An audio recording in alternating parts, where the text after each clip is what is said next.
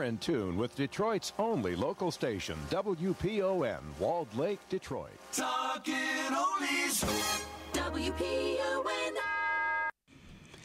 Welcome to the program. I am your host, Clyde Brown, and this is Spooky Talk. Have you had a spooky experience?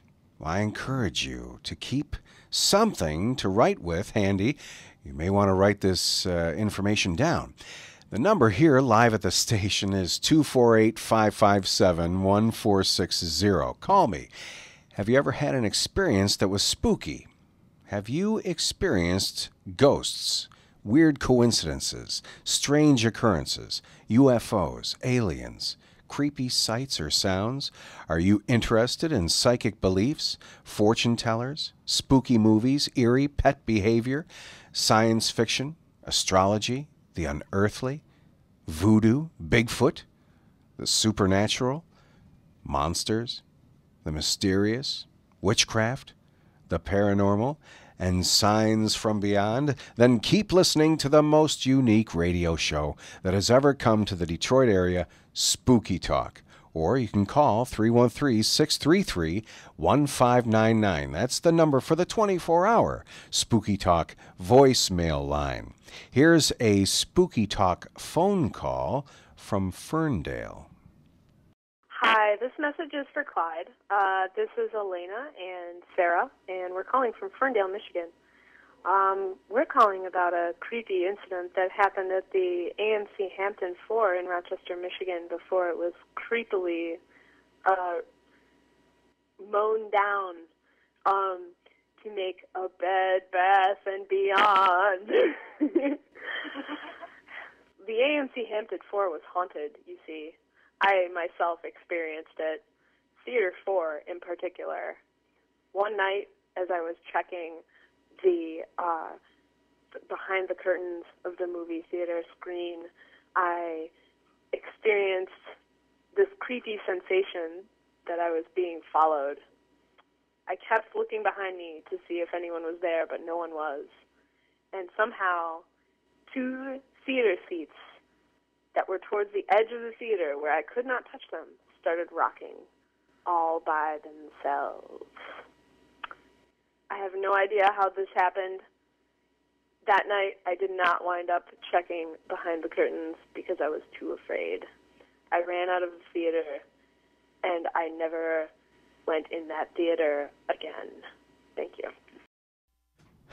Call the station now, live. Call 248-557-1460 here at WPON AM 1460. Planned for you on this show, I have an interview with paranormal investigator Amy Williamson, horror movie host The Sinister Minister, and I plan on speaking with a Wolfman.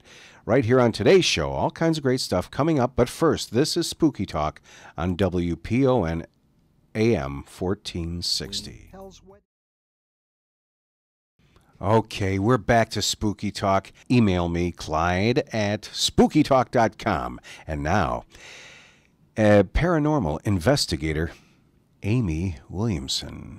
I'm here with Amy Williamson, the host of Para Women Scream Radio and founder of League of Extraordinary Women of Paranormal and Horror. Hi, Clyde. How are you? Please tell us about one of the spookiest experiences you ever had. Well, I would have to say the most hair-raising experience that I've ever had has to go along the lines of it kind of solidified to me that there is something out there because there were just too many coincidences that happened in a series of one day. A woman had contacted me, and she was having some things go on in her house that were frightening her and her teenage daughters. You know, I'm a paranormal investigator. I just don't go into a house to prove that there's something there. If there's something there and it's making you uncomfortable, I can help you move it along. Or I always say, if I can't do it, I will find someone who will do it for you.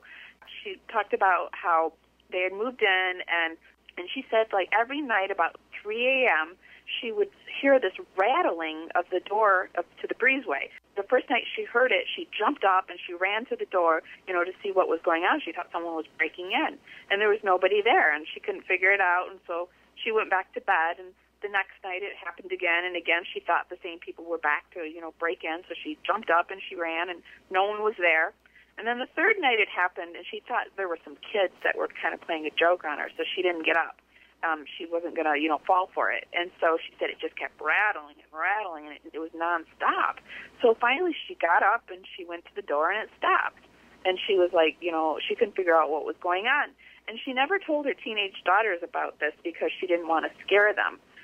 She was a nurse, and she had to work a night shift one night, and she got this phone call from her teenagers and said, Mom, come home quickly. Somebody's trying to break in the house. And so that's when she contacted me because it was now scaring her daughters. And so, we set up a time where I was going to come over and we were going to do the blessing.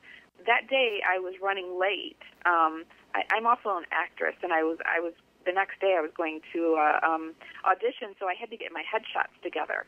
And a lot of times things happen for you'll find that things happen for a reason. Like, I don't think that it was a coincidence that I was late because it kind of set up the events that played out later in the day. Fate. Well, no. Actually, ghosts kind of arrange these things so that it happens. So they're not on the same linear time frame as we are. Wow. So, and I finally ended up at Walmart, of all places. And so I'm trucking through Walmart, and I called her, and I'm like, I'm really sorry. I'm not usually like this. But I have to let you know that I'm going to be a little bit late. So she's like, well, it's no problem, And I was really thirsty because I'd been going all over town, and I was so thirsty. And I thought maybe I should stop and get something to drink. And I'm like, no, I don't have time for this. So anyway, I got the headshots, and I raced over there, and I was so thirsty, and I got to the door, and she's like, come in. She said, do you like coffee? And I said, are you kidding? I love coffee. And she said, well, after I hung up the phone with you, I started smelling coffee in my house. And I was like, really? And she's like, yeah. She said, the coffee maker started making you coffee.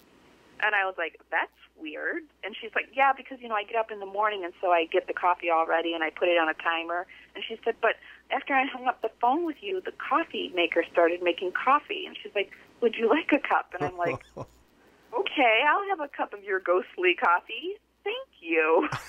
So she said, so we went ahead, and, I like them to take me around the house and kind of tell me what's going on. And then she said, well, not only was the handle of her breezeway door shaking, also it sounded like someone was bouncing a basketball upstairs. Again, going back to the fact it knew I was coming. It just knew. It knew it, and it was, letting itself be known.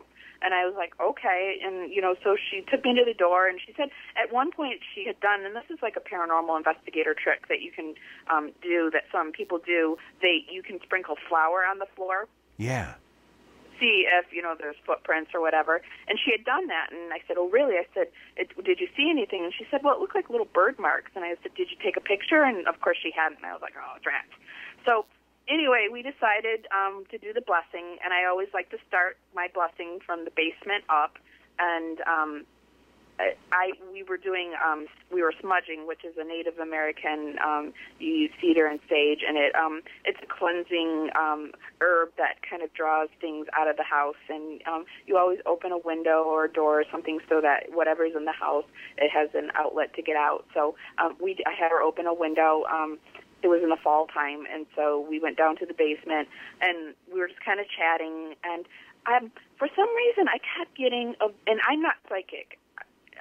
The more I do things in the paranormal, the more I'm finding that, I think everybody's a little bit psychic, but it's kind of helping me, pick up on things that I normally wouldn't. But this name, Larry, kept playing in my head. Huh. And, and I said, did anyone die here? And she's like, yeah, there was a man who had passed away. And I said, was his name Larry? And she said, I don't know what his name was. And I was like, oh, okay. So anyway, we did the blessing, and we went from